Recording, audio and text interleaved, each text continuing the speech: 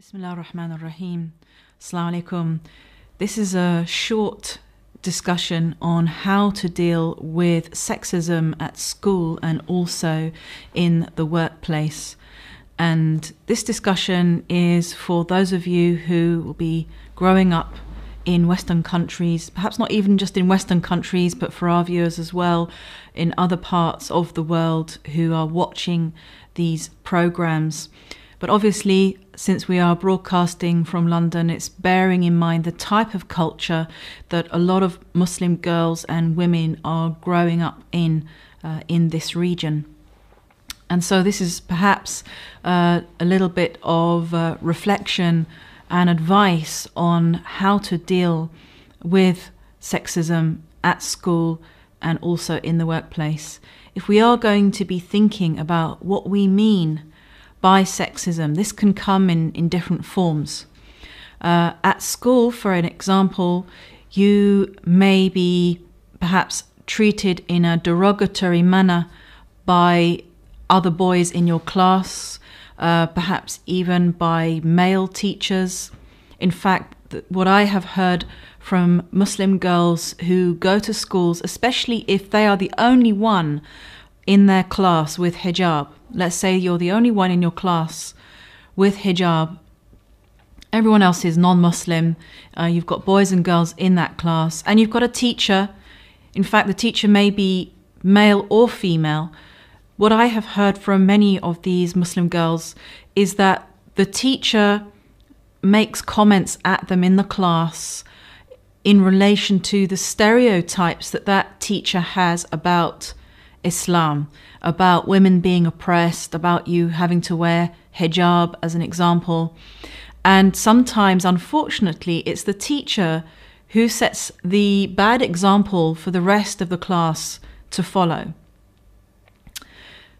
And perhaps you're thinking, if you are in this situation where your teacher is actually making comments about you in front of the rest of the class, about you being a Muslim girl, you might not know what to do. You might think, well, I don't want to rock the boat. I don't want to create a bad atmosphere.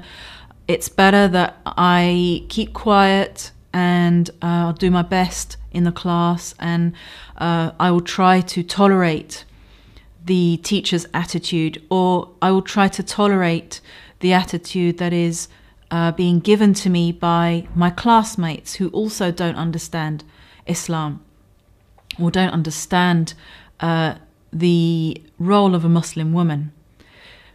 But it's very important in this day and age, especially when there is so much misunderstanding about Islam, it's very important to communicate.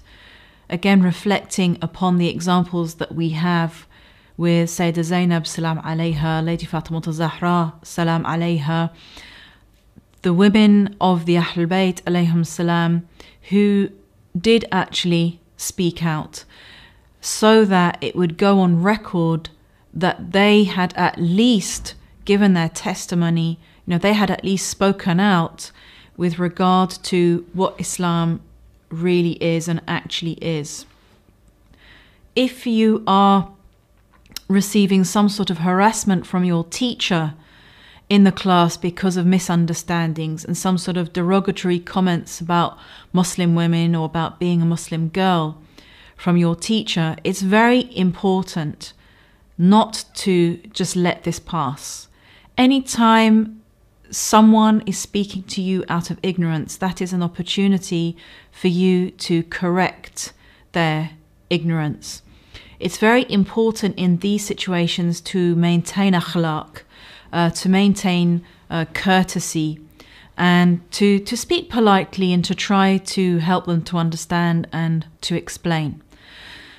Often psychologists or professionals, they say that in a time of conflict or at a time of an argument, or at a time, as an example, if someone is saying a derogatory comment to you, it may not be better right in that moment to say something, especially as you may find yourself getting emotional in that moment as well. But it's better to speak to the person at the right time about the issue. So let's say that you get a comment from the teacher in the class about you being a Muslim girl wearing hijab. I have heard of Muslim girls studying English literature, and the teacher will be teaching them some book that may be based in India, or it may be based in a country where there are Muslims, and then the teacher won't be able to resist making a comment about Muslims or about Muslim women. So you can try after the class, or perhaps when the teacher is in the staff room or in the corridor, to ask if you can actually speak to the teacher about that issue, about the approach that the teacher has, and arrange a time to speak to the teacher about what is going on in the class. And then, inshallah, when you arrange to talk to the teacher,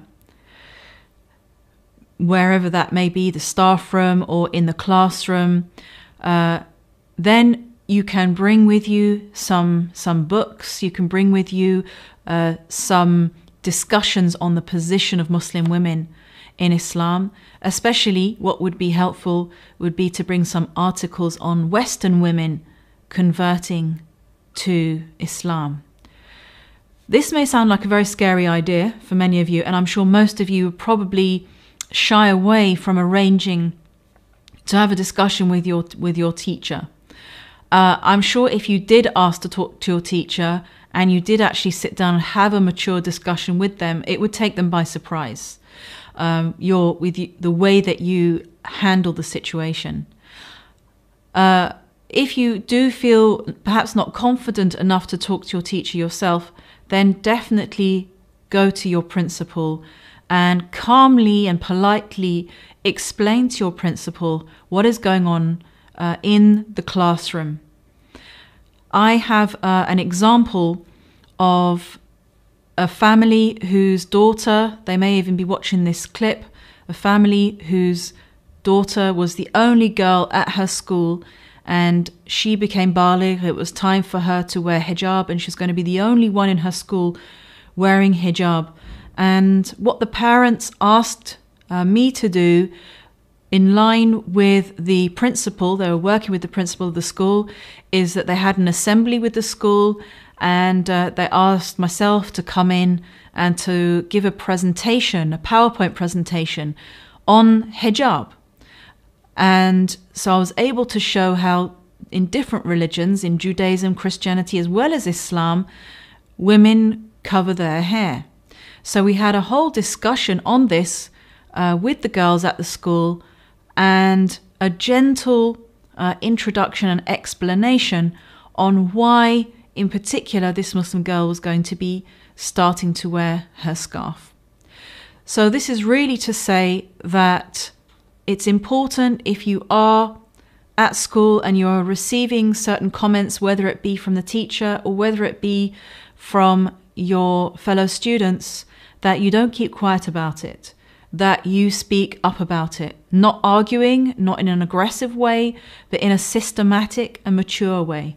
Best way is to go to the principal or to go to a teacher that you trust and who will give you the support, and arrange to have a meeting with whoever it may be, and to take that meeting as an opportunity to educate these people. So it is possible to change people's attitudes with your approach if you take the right approach.